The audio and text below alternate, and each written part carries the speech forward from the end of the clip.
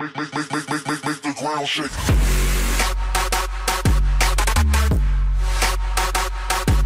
Hello everyone, this is Surma, and today I'll be showing you guys how to make two videos on the screen together with Windows Movie Maker. First of all, open your browser and visit the website rehanfx.org. Link of course will be down the video, and from here you have to download the pack of the shader TFX, and whichever version is better for your computer.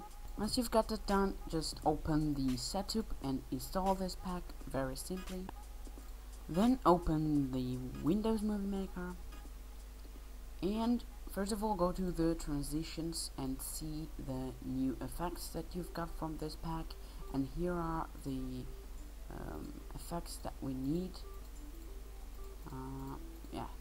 So I imported the videos for example, and now I'll show you how to do.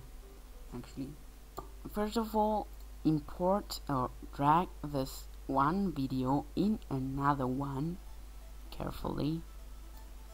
So then go to the transitions and choose whichever effects do you want, or for example this one, and take it and drag it here, fade here, and that's it basically. Now we got the two videos on the screen here. I can show you. We can also try the another one, for example this one here. As you can see, it's working 100%. It's working very well.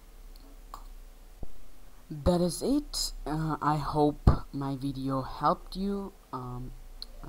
Thank you for watching. Subscribe the video, my channel, like the video, and goodbye.